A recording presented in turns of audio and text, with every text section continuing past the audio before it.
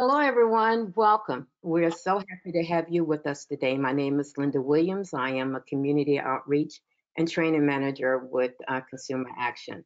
I just really want to thank you for joining us for today's webinar on fair housing in the COVID-19 era. Today's webinar is part of a series of webinars that Consumer Action will be hosting in response to the COVID-19 crisis. So mark your calendar for some upcoming webinars in July, specifically July 15th on COVID-19 scams and healthcare fraud. And this one we will have David Godfrey from the American Bar Association. He's going to give a presentation on advanced healthcare directive in a COVID-19 environment. Before we get started today, I have a few housekeeping tips for you. You can use the question prompt to ask your questions. My coworker, Nelson Santiago, will be monitoring your questions, and at the end of the presentation today, he'll do his best to get your questions to our guest speakers. You can also ask your questions on Twitter. Consumer Action's handle is at Consumer Action, and you can use the hashtag CA Webinars to ask your question. The webinar is being recorded. All of the handouts will be placed in a Dropbox and made available to you after the webinar. Consumer Action has created a great fact sheet on fair housing in the COVID-19 era. Please go to our website at www.consumer-action.org after the webinar and download a copy. Now, at the end of the webinar, you will receive a survey. The surveys are extremely important, so please complete the survey and return it to us as soon as possible. Now, before I introduce the guest speakers, let me tell you a little bit about what we do at Consumer Action. Consumer Action is a national nonprofit. Consumer Action, RCA. We enjoy a national reputation for creating multilingual consumer education materials in the field of credit, banking, privacy, housing, insurance, and utilities. All of those kitchen table pocketbook issues that impact you, your family, your neighbors, and the communities that you serve. And in this strange COVID-19 era, budgeting, maintaining your good credit, protecting your privacy, and if you have insurance, keeping that insurance is just so extremely important.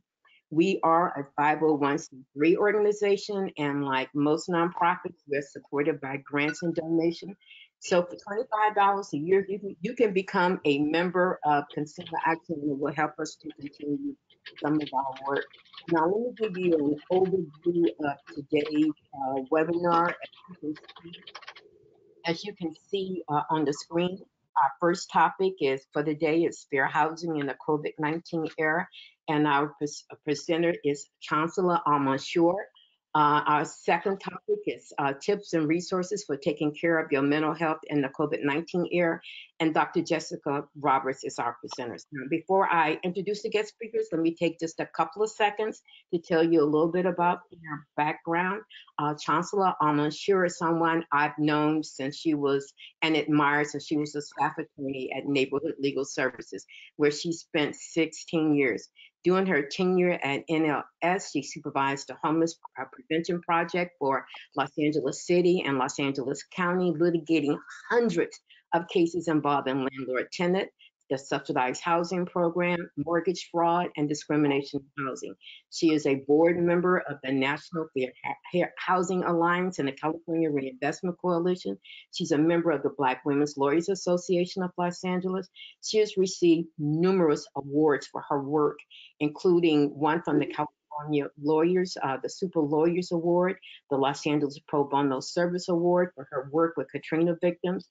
And for the past 10 years, she served as the executive director of the Housing Rights Center, which is one of the largest and oldest fair housing organization.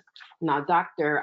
Jessica Roberts is a licensed psychologist. She earned her bachelor's degree in psychology and sociology from Concordia University in Irvine, California. She has a master's and a doctorate in forensic psychology from Alliant International University in Fresno. Dr. Roberts has a diverse background, including inpatient and outpatient assessment and treatment evaluations, individual, family, and group therapy, and crisis response. Dr. Roberts has worked with adults, adolescents, families, individuals with intellectual disabilities, individuals with severe mental illness, as well as incarcerated individuals. She currently serves in an administrative role as the Homeless Full Service Partnership liaison for the Department of Mental Health, Housing, and Job Development Division. That division is dedicated to helping those that are experiencing both severe mental illness and homelessness. Both of our guest speakers are subject matter experts and frontline advocates, and we're so honored to have them both with us. Join us today. So without a further ado, let me turn this webinar over to Chancela Al-Mansour.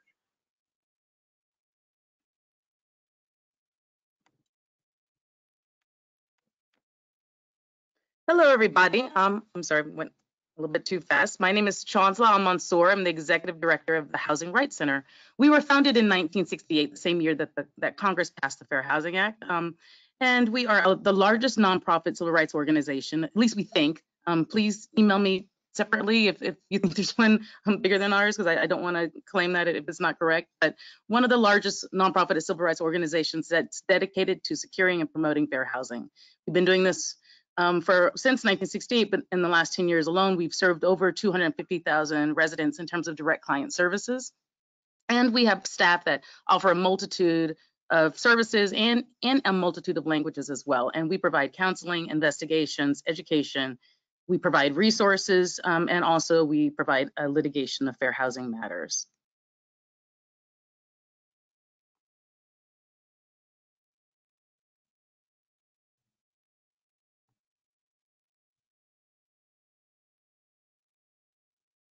So today we're going to cover, I'm going to do an overview. I have about 30 minutes. And so those of you who do any type of training know that that's not much time to cover a lot of material. So it's really going to be an overview of the Fair Housing Act and a discussion of how it protects consumers against housing discrimination. I'm also going to cover whether COVID-19 is a disability under the Fair Housing Act or under other laws that protect persons with disabilities. I'm also going to cover housing provider or landlord responsibilities under the Fair Housing Act. And in particular, with COVID-19 eviction protections and moratoriums throughout the country, I'm going to not cover all of them. I clearly don't have enough time to do that, but I'm going to discuss what's happening in Los Angeles County, and I also have the resources there for how you can get information about possible eviction moratoriums or bans or restrictions in your state. And then a quick thing about how you can advise your tenants or persons who are having housing discrimination matters to file a complaint and assert their rights under the Fair Housing Act. And then we have resources as well for you. So in 1968, both of these pictures were taken in April 1968, less than 2-week period of time between the assassination of Dr. Martin Luther King. And then after his assassination, President Lyndon B. Johnson and a very divided Congress, much as is divided today, signed and passed a Fair Housing Act very quickly. The Fair Housing Act is considered to be one of the last great pieces of civil rights legislation, and that was passed, in 1968. And I do have to highlight for a moment, as today is the funeral and final resting of George Floyd. That obviously, this country and we're all affected in different ways by racism. At the Housing Rights Center, we and other organizations who I know on this call, you've dedicated your life and your services to try to combat discrimination, in particular racism, and also in particular racism against Blacks. So I just wanted to highlight that because there are a lot of articles. If you just kind of Google 1968 and 2020, there are a lot of similarities and some distinctions as well in terms of the time we're in and where we are right now. The pandemic at that time was the Vietnam War. So I encourage you to look at it because it's interesting to look at, and it's a good kind of insight into our history and how the Fair Housing Act was passed. Dr. Martin Luther King, wanted to combat racism, and in addition to that, redlining and segregation and housing, that was one of his missions. And so that was one reason why it was decided that they so quickly moved to pass a strong Fair Housing Act to prohibit illegal discrimination in housing. So the Fair Housing Act. So right now, this is basically, I'm covering the federal Fair Housing Act protections. I know that there are people from throughout the country who are on this call. I practice in the state of California. But right now, these are the protections that should be covered, that they are covered under the federal act. So at the very least, you should have these protections, and hopefully you have additional protections in your state or in your local jurisdiction.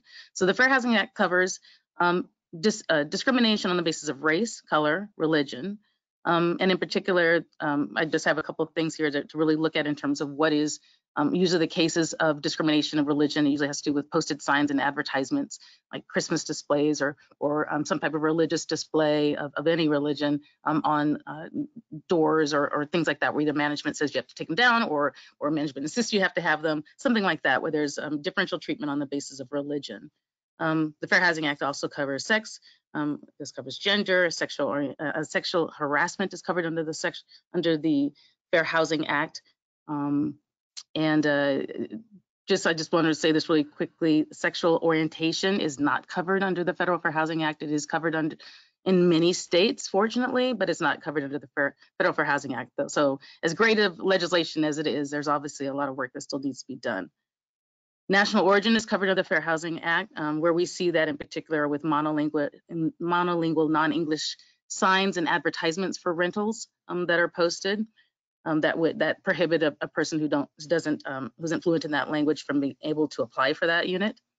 Also, the Fair Housing Act covers discrimination based on familial status, which is basically families with children or expecting a child or a grandchild or a foster child, and also it covers a disability, in particular mental disability and physical disability, and reasonable accommodations, which I'm going to get into a little bit more so because it's relevant to this webinar. I am going to talk just for a couple minutes about the California Fair Employment and Housing Act, because I know there are several people on this call from California, but also because I think it's helpful. I know I always benefit from knowing what categories are covered under in other states, because California was slow to the table with some of its protections. There were some states that protected, for example, Section 8 and other government subsidized vouchers from discrimination. California just adopted that as a protected category as just recently as January 1st of 2020. But just really quickly, in addition to the Federal Fair Housing Act protected categories in California, we also cover ancestry, sexual orientation, source of income, Section 8, as I said before, third party, meaning that landlords can't refuse to accept third party payments from a non-tenant for that unit. We also cover gender identity and gender expression, genetic information, medical condition, marital status, military and veteran status, these categories actually were just added as of January 1st of 2020. I know a lot of states had covered military and veteran status earlier than that. And then in addition, we have other laws in California that protect persons who are the victims or survivors of domestic violence, so they can break a lease early and that type of thing if they need to. We also cover immigration and citizenship status, which I know is a protected category in California that many states don't have that protected category, but in California, it is illegal to discriminate on the basis of immigration, your immigration status. Also, primary language. If you negotiate your rental contract in a certain language, and if it's in writing, and particularly the owner has to provide you with materials in the language in which you negotiated your contract. Arbitrary reasons are covered, meaning a landlord can't discriminate against a tenant based on arbitrary reasons and race. And then we also have laws that prohibit hate crimes in California. Fair housing laws, I basically say, I think fair housing laws apply to almost everything to some degree. So it's probably easier to whittle down what it doesn't apply to, but it basically applies to a lot of different housing transactions, from renting, buying, lending to be able for your mortgage for your home. Prospective home seekers are covered. There are cases of against insurance companies that have been brought successfully under the Fair Housing Act for discriminating against the housing providers that they insure. Basically, it applies to a lot of different housing transactions. It also applies to a lot of different residential units, as you see here: apartments, condos, houses, duplexes, residential motels, transitional shelters, mobile home parks, vacant lots, and short-term rentals. Now, let me take a step back. As I'm saying this, some of these may only be in California. So you should check your local jurisdiction to see if your local jurisdiction has some of these additional protections and has protections of fair housing laws, in particular when it comes to like things such as well, I think there's an argument to be made that most of these should still be covered under your state. So I'm just going to leave it like that.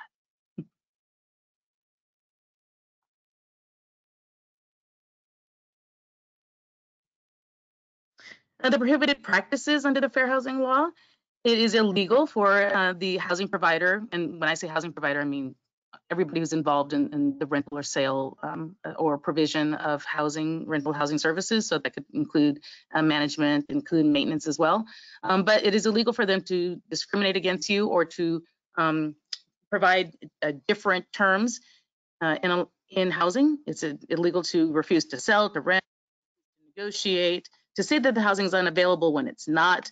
So that's usually like, you call by, no, it's not available. You drive by, see a list posted later, clearly it's still available. That's prohibited. Using differential terms or rules, a refusal to grant a reasonable accommodation and or modification for a person with disability. And that's in my next slides, I'm gonna get into a little bit more. So discrimination based on association is prohibited, as well as steering, meaning steering persons to a certain neighborhood or a certain part of a building based on their membership in a protected category. That's illegal. Discriminatory statements and advertisement is illegal almost always, even if like in California, for example, if there is a property that is for some reason, for whatever reason, it may be exempt under the Fair Housing Act or other laws, maybe because it's a single family home. What's always covered or always prohibited under the Fair Housing Act are discriminatory statements and advertising. And it's otherwise prohibited to make housing unavailable.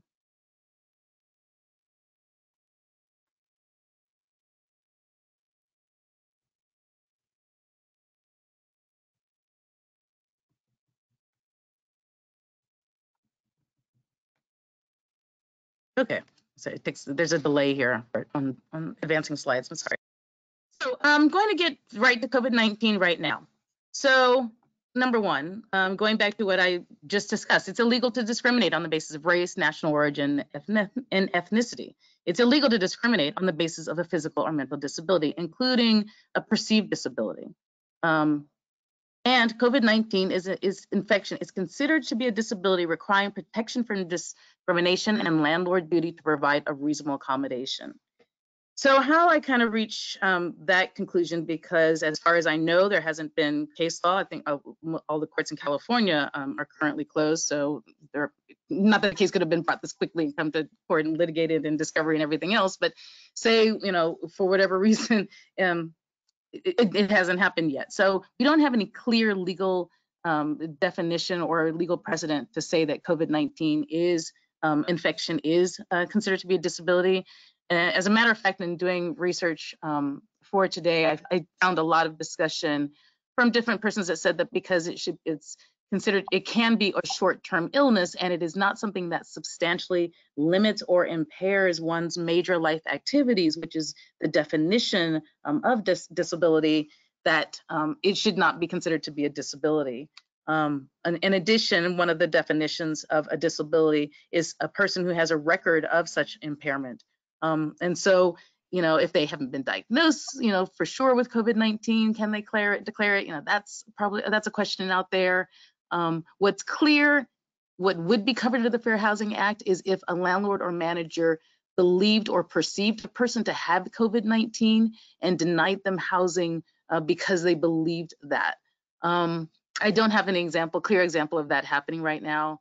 I'm I guess thankfully old enough to remember, and I'm from the San Francisco Bay Area, so I lost very close family and friends to the AIDS epidemic. And I remember, that was a big issue, and it still is an issue in a lot of housing. I'm sure outside of Los Angeles, for those of you on the call, you may be facing this battle of landlords who don't want to rent to people who they perceive to be HIV positive, or they perceive to be ill and not want them to die in the unit or something like that. That's clearly covered under the Fair Housing Act. That's clearly illegal. And so I would think that we can extend that same rationale to COVID-19 as well.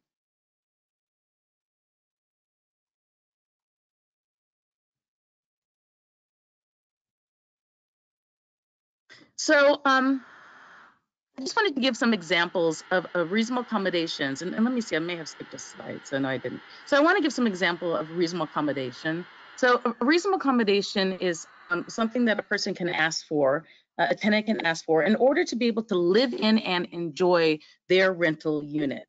Failure to provide a reasonable accommodation can be construed to be disability discrimination. And the housing provider must grant the requested reasonable accommodation if it is necessary to accommodate that disability, and it doesn't create an undue financial or administrative burden. So as long as those kind of those general principles are met, then the landlord should provide a reasonable accommodation if requested.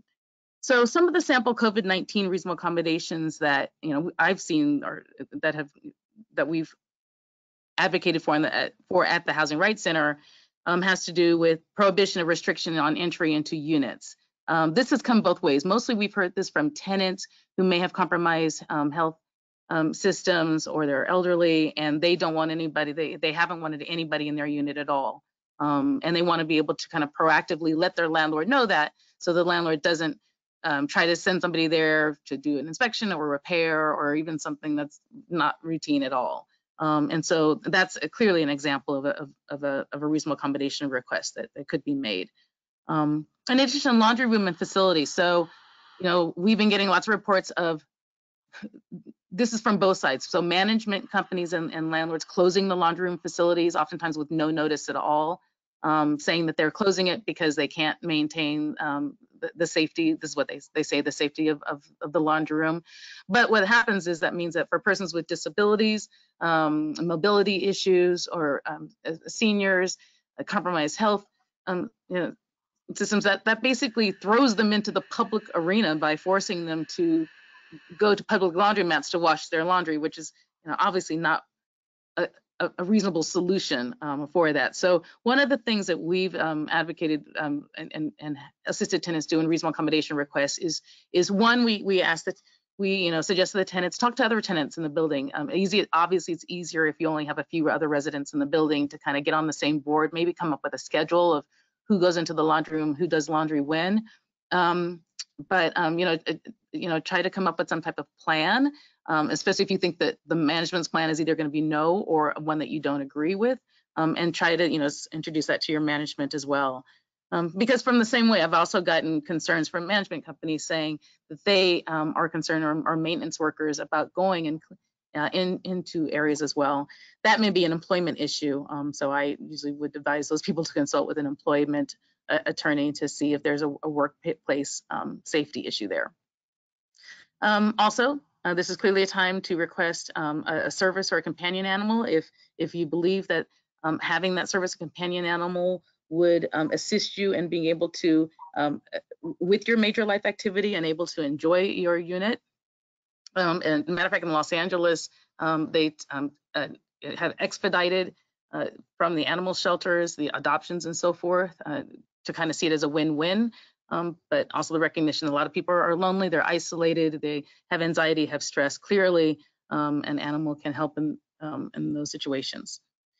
I've already mentioned the cleaning of common areas, the use and type of cleaning chemicals. So that's something also that I've just started to hear complaints about from tenants where, initially the complaint was that the management wasn't doing enough to clean the common areas. And now the complaint is that people with, especially with respiratory issues or with other type of issues where exposure to chemicals can exacerbate their medical condition, or even in some instances cause death. They're complaining that the cleaning chemicals are too strong, or of a certain chemical background or potency that causes an allergic reaction. So again, I guess the first thing I would suggest is that if you have the ability to, consult with a medical provider and so forth to kind of come up with the recommendations to how you can formulate your reasonable accommodation request. I've seen everything from a request to not use any chemicals at all, and I don't know how reasonable that would be given the circumstances of of the COVID-19 transmission and illness. But I would suggest you contact your, get a good assessment of your healthcare situation and what you need, and maybe from there try to go to figuring out how you can both reduce your exposure to chemicals while also ensuring the safety of the residents and yourself from COVID-19 exposure.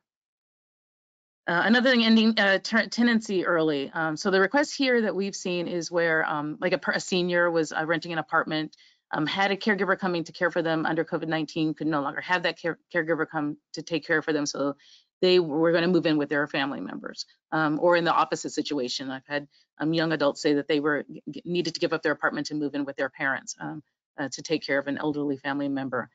Clearly that it should be a very viable request for a reasonable accommodation, especially if that does not impose an administrative or financial burden on your owner to allow you to end your lease early or to extend date if that is also what you need. So know that that's something that you can also ask for. Obviously, having a live-in caregiver or a family member to come and assist during this time, which we're still in, by the way. It may seem as if we're not, but at least in California, we're still under state of emergency in LA County and so forth. So, and even once once the orders lift, there's clearly still a good cause to continue to be able to ask for a reasonable accommodation or a modification request, because there's no vaccination. We're not out of it by any means. So it'll continue, I believe, or I know that your ability to ask for this request will continue even if your local and state orders have expired. And then also paying rent and maybe enter into a payment plan if you've lost your, well, it would have to be related to disability. So maybe you've something affected your ability to earn an income and it's related to a disability. Possibly you can formulate that into a reasonable accommodation request to ask to be able to pay your rent late or to enter into a payment plan or something like that because you could not afford to pay your rent.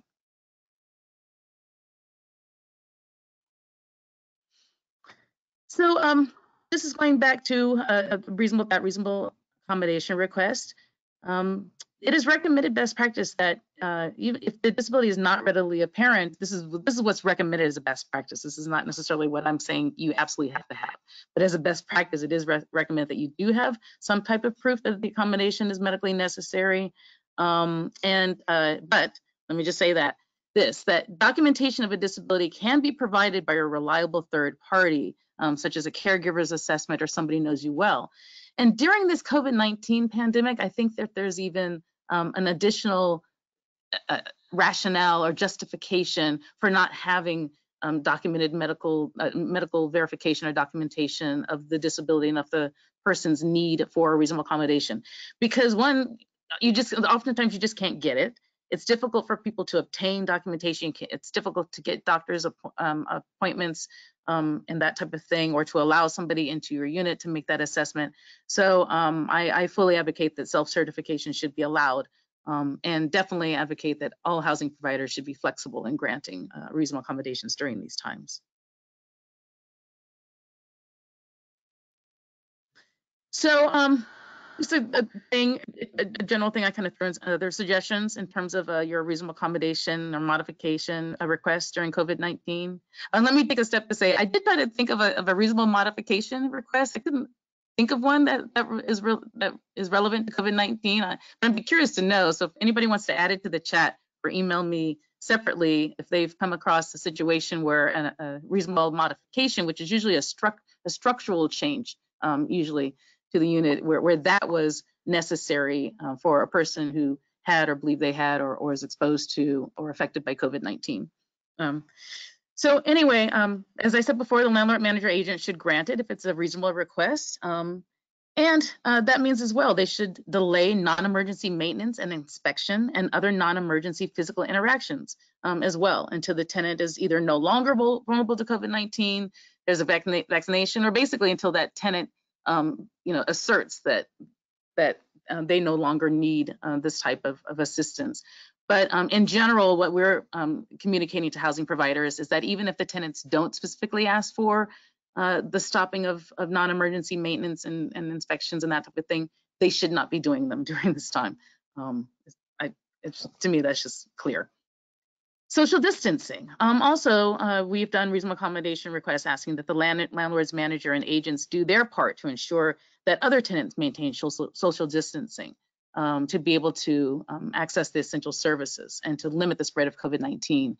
We've heard from a lot of tenants who are fearful and they're growing more fearful because they see their other tenants in their building having barbecues and things like that in the common areas right outside their door, talking in the parking garage or parking lot in the laundry room that hasn't been closed or the rec room. And so I know that there are a lot of tenants right now who are even more isolated because they're afraid to leave their door of their apartment because they see all this all this extreme social interaction going on and no social distancing. So that's something else I would encourage you to think about as a reasonable accommodation request to a landlord. And that is to, and I know this is difficult, this is easier said than done because they're all kind of, First Amendment rights and all this about whether or not a landlord can tell a tenant about association or can restrict their ability to associate with other tenants. And I recognize that can bring on other fair housing issues, especially if only certain tenants are told that and not other tenants. So in recognition that any of this can bring on a potential fair housing violation, going to the matter at hand, I do think that it's reasonable for a tenant to ask the landlord to enforce some type of social distancing in common areas, in the areas in which they have some control over.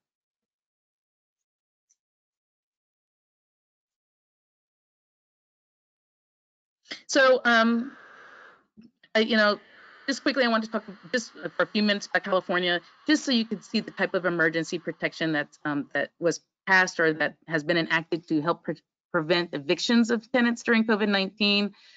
So our California Judicial Council, that's the group that basically tells the courts what to do and that administers the court rules.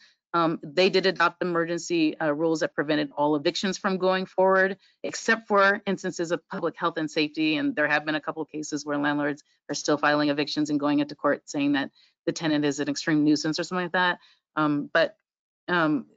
But basically, all or most evictions have been stopped except for that exception.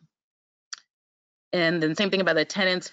In California, tenants have a 5-day period to file an answer. If they had an obligation to file an answer, that's been basically lifted as well.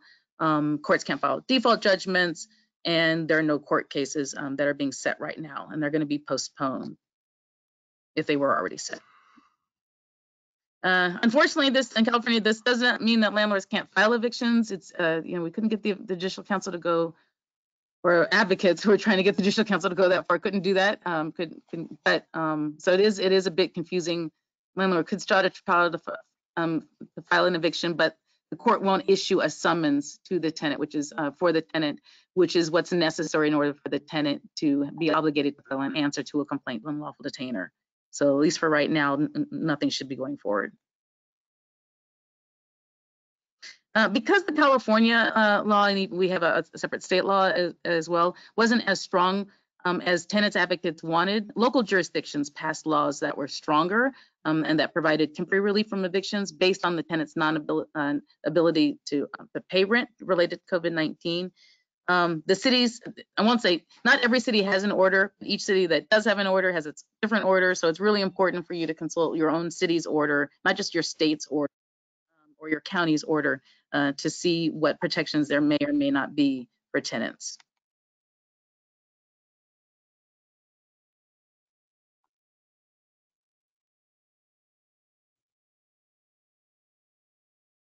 So for example, in LA City has an ordinance where a landlord can't evict the tenant for non-payment of rent due to COVID-19. The tenants have 12 months to pay the back rent after the local emergency has ended. The landlord can't charge interest or late fees during this period.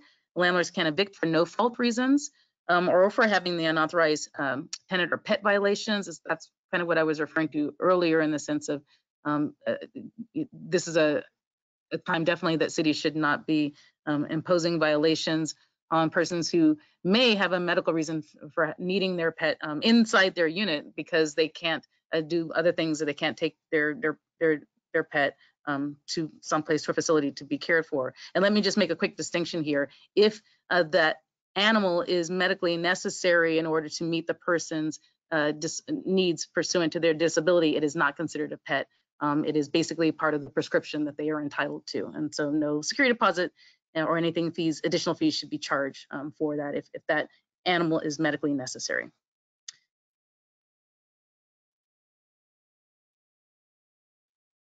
And so LA County, so just for those of you from LA County, just a couple of days ago, LA County extended their moratorium on evictions into June 30th because it had expired at the end of May.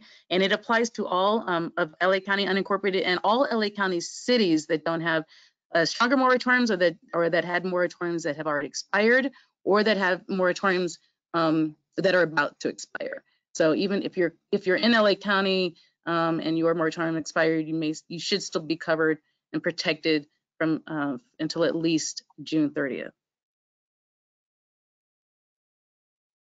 So I wanted to share some resources because I know I have people who aren't from California or who aren't from Los Angeles on this call. I have found the National Low Income Housing Coalition to have one of the best resources on their website in terms of one providing, they have national calls on coronavirus working group, on coronavirus and working groups as well. They have people from HUD and from different administrations to share what's happening from the federal government's perspective, what's happening on the CARES Act, what's happening on for persons with mortgages and who are concerned about foreclosure, and how the CARES Act protects foreclosures or to some degree. Also, they have detailed discussions about protections for persons who are living in subsidized housing. There are additional protections for against eviction for persons who are living in subsidized housing during this time as well. And so, they're a good resource. And they also have a COVID-19 tracker as well. Another good resource is the Eviction Lab. The Eviction Lab maintains a COVID-19 housing policy scorecard. So if you go to their website and you scroll down from this page, you'll see a link for every state and about not all of them. I went to the California one, and it was pretty expansive, and it rates. And California was rated pretty low. So it's interesting to note that there are other strong states that have stronger eviction protections right now than even California does. And as was said earlier, I'm on the board of the National Fair Housing Alliance. The National Fair Housing Alliance, one has this awesome graphic and really good COVID-19 resources on a national level as well. So I encourage all of you to go to the National Fair Housing Alliance for this resource. In addition, I think it's under the resources link, there is another link for how to report fair housing complaints in your jurisdiction. And that takes you to fair housing organizations that hopefully are located in your jurisdiction. So the National Fair Housing Alliance will assist you in being able to find your local fair housing council that will help you enforce all the rights that I've discussed. Yeah, this is in the Housing Rights Center in Southern California.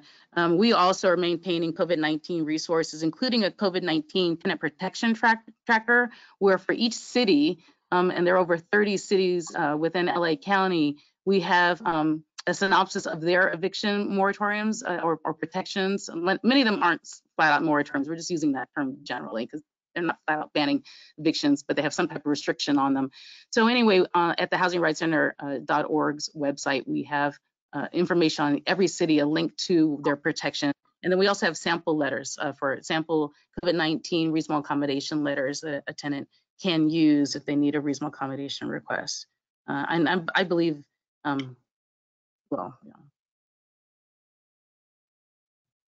yeah. So just really quickly, because I want to kind of introduce the issue of mental health as Dr. Roberts prepares for her presentation. It's interesting. When I was first writing this, I really was kind of free thinking because the one thing about this pandemic is that all of us have probably experienced in either our or within our household some type of mental health issue that we may not have had or recognize we've had, but this has caused extreme isolation, parenting crisis issues, domestic violence within the households. children and teenager mental health issues, especially if they no longer have their support groups, that they're basically at home with maybe the same parent that caused all of their issues. There's child abuse and senior abuse that's going on. Lots of reports on LGBTQ isolation. In particular, a member of that community may have already faced extreme isolation and family isolation if they were ostracized from their family or from friends. Many LGBTQ seniors live alone, and there are health disparities as well, especially if they are Black or Latino and low income. May have been denied access to health care, may have had issues that were not diagnosed or were just not listened to or addressed. And so clearly that can bring on additional issues, mental health issues, and what I call the racial impact of the COVID-19 blame game. And that is something there was my picture in the beginning. I'm Black, I'm African American, and so. And even if I weren't, I would think I'd still really see all of the media and the press and so forth about how COVID-19 is adversely and overly impacting the Black community, and it is. I'm not by no means. I'm not saying that it's not by any means, and there are reasons for it. But there's something about being told every single day that you're on the verge of dying, and that your vulnerability to death is the reason why other people have to wear masks and can't go out and party and so forth. That can become draining after a while, and so forth. So, I think I encourage everybody to go to whatever resource you can. Talk to others as well, and and even there's been some really good materials and resources out there as well. So, just in my kind of search for resources. I gain control of my mouse again. Go back, and there's, Dr. Kendi. I'm actually not sure if he's a doctor or not, but he has written very good articles on, basically entitled, "Stop Blaming Black People for COVID-19, or from dying for it, or for the vulnerabilities of it, and as well." And in addition, that even those, not just the fear of getting the illness can cause extreme mental health issues, but taking care of others as well, being very overly concerned for elderly family members and family members who are vulnerable, because oftentimes if you're are Black or Latino or in the Native communities, they've also been really heavily impacted by the COVID-19 illness. It's oftentimes because of pre-existing health conditions. And I just want to say something really quickly about that. This is not part of this training. This is part of another webinar training series. But since this is fair housing, there's a reason why Black, Latino, Native communities are more heavily impacted by the COVID-19 pandemic. It goes all the way back, really back to slavery. Actually before that, going back to where we were through displacement, and where we were told places we were made to live, places without good infrastructure, clean water, access to housing through redlining and so forth. Our neighborhoods were deprived of investments and of the opportunity to improve our communities. We were denied healthcare, hospitals and facilities. They were often the last ones to be open and the first ones to close. Many states denied the Affordable Care Act, otherwise known as Obamacare, in their communities that happened to also be heavily Black and Latino, that could have benefited from those healthcare benefits. There's a whole myriad thing, not being properly diagnosed for healthcare and so forth. So there are a lot of reasons that aren't the fault of persons who are being affected by COVID-19 as to why they are vulnerable from this illness. And many of these go back to the atrocities of racism, and the original and still the ongoing sin of this country, and that's slavery and the enslavement of Black people. The Mental Health America, they're at their website. They also have, and if you scroll down, this is just a quick synopsis. They have many resources, so I suggest you go to those as well. And this is a couple more: coronavirus and Latino health equity. The American Medical Association has a lot of resources, and goes into resources for different communities as well, and then from LGBTQ, Native communities, Black communities as well. So I suggest you go to that. And just a little bit of us, if you please, feel free to contact the Housing Rights Center, our website if you want to have more information. And I thank you so much for indulging me in this webinar. Thank you. Thank you, Chancellor, for a great presentation. Let's move on to Dr. Roberts. Take it away, Dr. Roberts. Okay. All right. Thank you all for having me today. I really appreciate it. Like Chancela, I am here in Los Angeles County. Today I'm going to focus on mental health issues that can be exacerbated during stressful times like COVID-19.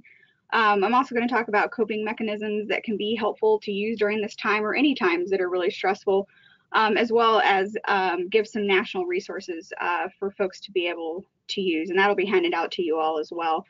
I do want to take a few moments though, and like Chancela, to acknowledge the more recent events in our nation that are just as stressful, or if not more so, because they've been going on for far too long. The death of George Floyd, Breonna Taylor, and countless other Black and African American at the hands of police is an epidemic in and of itself. And it's been going on, you know, in the United States for centuries. In that same vein, systemic institutional racism is a part of that same epidemic. So we can't talk about fair housing without acknowledging this and the effect that it has on thousands upon thousands of people of color in our country.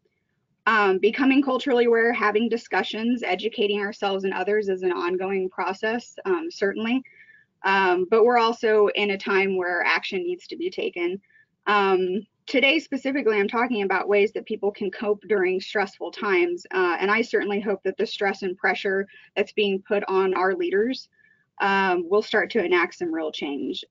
Stress can wear you down. It can have a major emotional and physical weight, but it can also shore people up, and you can find a strength that you didn't know that you had. So Chancellor mentioned some issues that are definitely being exacerbated by COVID-19 or just by stress in our lives in general. Some of the ones that we've noticed here in the Department of Mental Health for LA County are anxiety, depression, the use of substances, people not being able to go to their NA meetings and AA meetings, things like that. Eating disorders as well. I know that we all have seen the news in terms of intimate partner violence and the rise in that during you know, quarantine and isolation orders, and then just general conflict with family and friends or your neighbors. It's really important to recognize what current stressors are for ourselves and for those of us around, and for the people that are around us. And Chancellor mentioned some of these as well too, but being ill or having a sick loved one, you know, being a caretaker, the loss of loved ones. We've lost thousands of people in the United States to COVID-19, and that's had a tremendous impact on people, especially the inability to have funerals and have services for folks. As Chancellor mentioned as well too, some of these orders in different states have been lifted already or are in the process of being lifted, but nevertheless, there has been a loss of our normal routine for a lot of people, not being able to see family and friends, children not being at school or in their normal childcare that they might be in, and certainly a huge impact in the loss of jobs and financial concerns as well. And those are just some of the stressors that people are dealing with.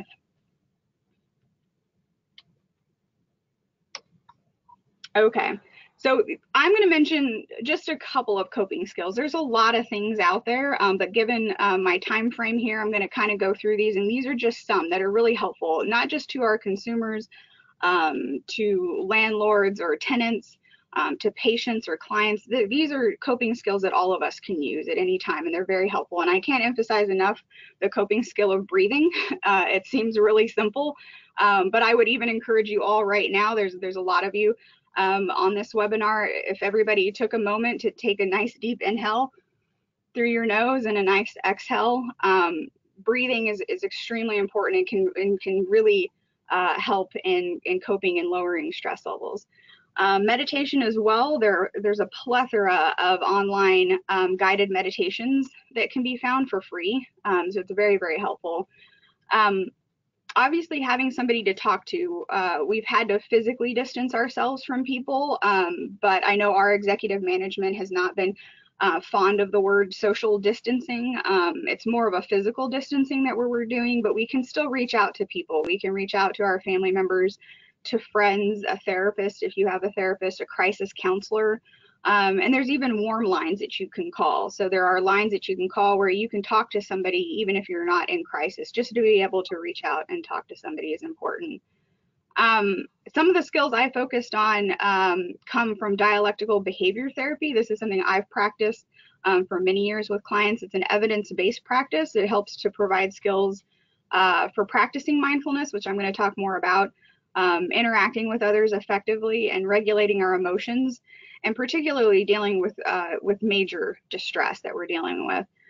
One of the key components to DBT is mindfulness. It's learning to be in the moment, aware of your surroundings around you in a non-judgmental way, just being in the moment where you are, and radically accepting what's in that moment. There are things that we cannot change. The dialectical piece of DBT is about an integration of opposites. So it's sort of bringing together a balance of acceptance for the things that we can't have an effect on or can't change, as well as the things that we are able to change. So it's sort of bringing bridging those two things together.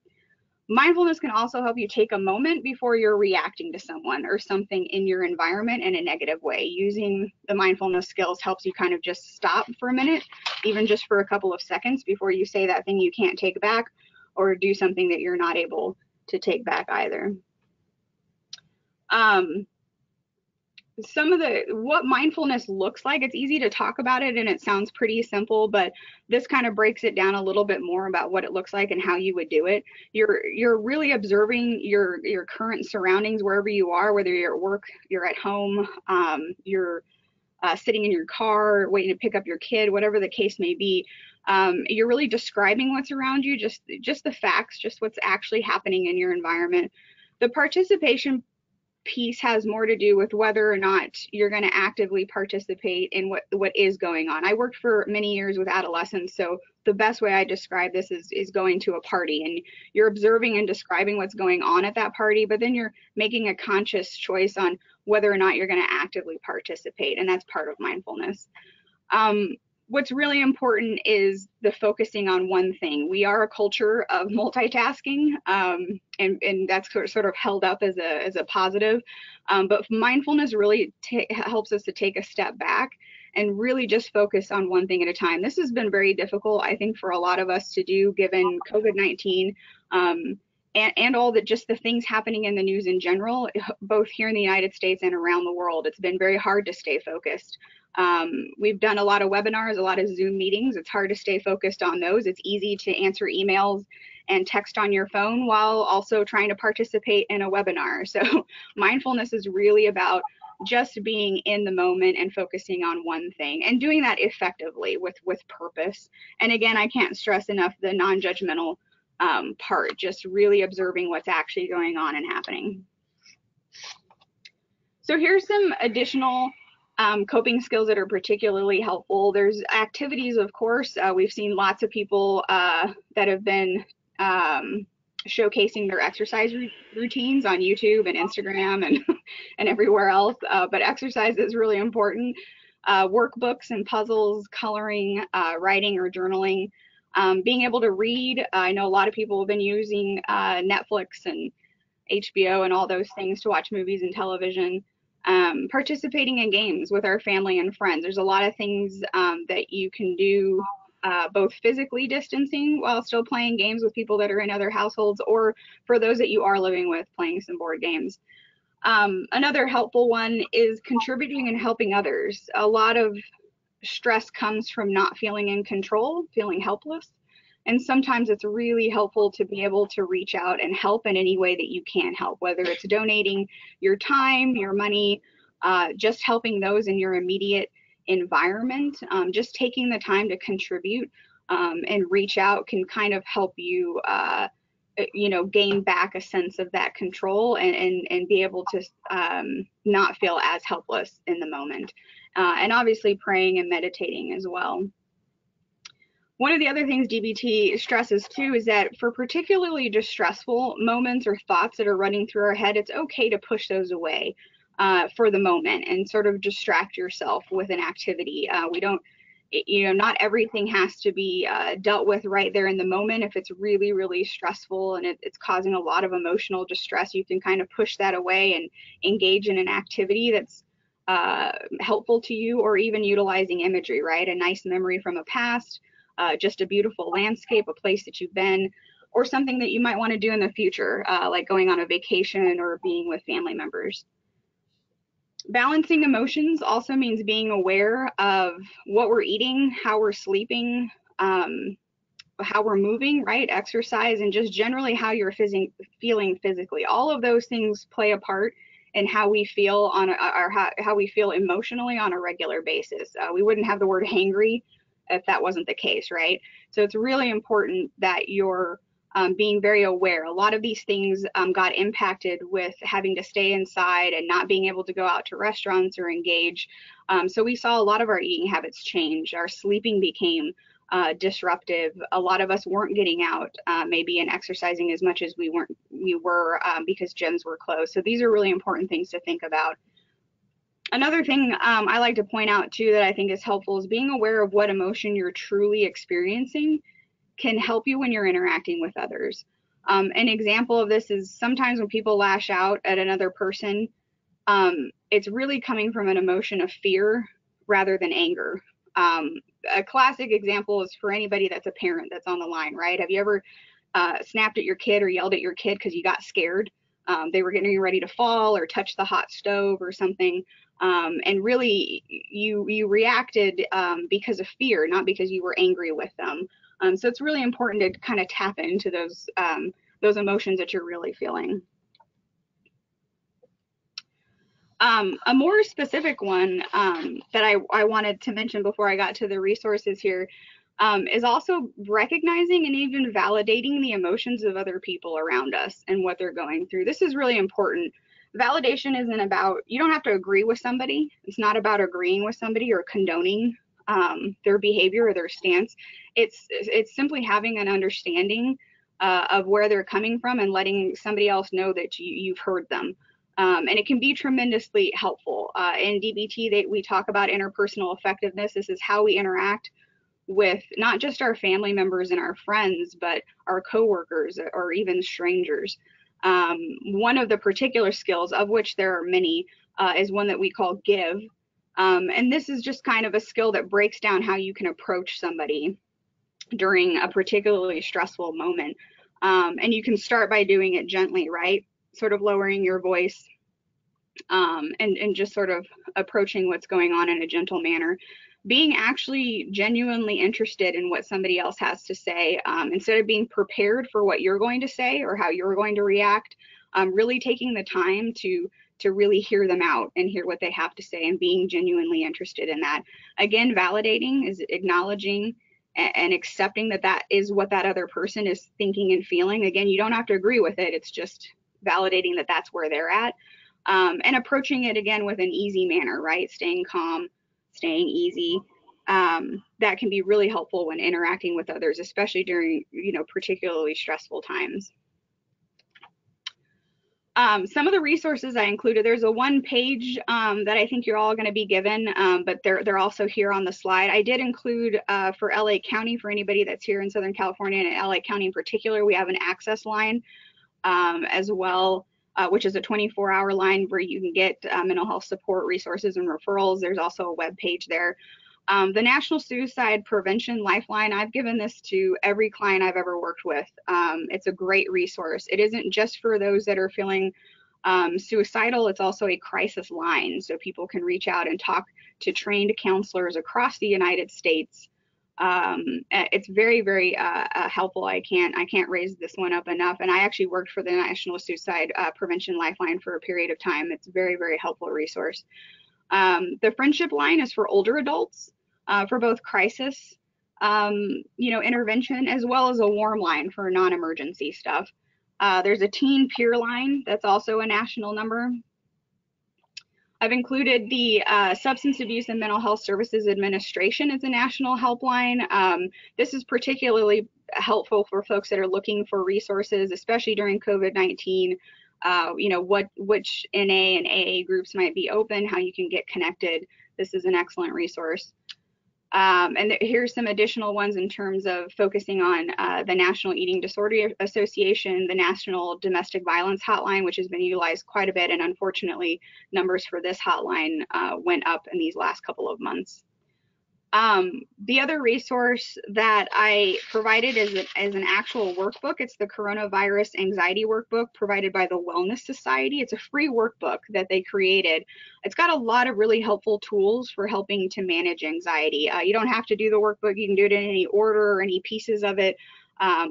We discovered it, and it's just a really, really helpful resource that might be of use for people. And then there's additional resources here at behavioraltech.org for dialectical behavior therapy for anybody that wants to know a little bit more about it or about the additional skills. There's many more skills than the ones that I covered today in this presentation.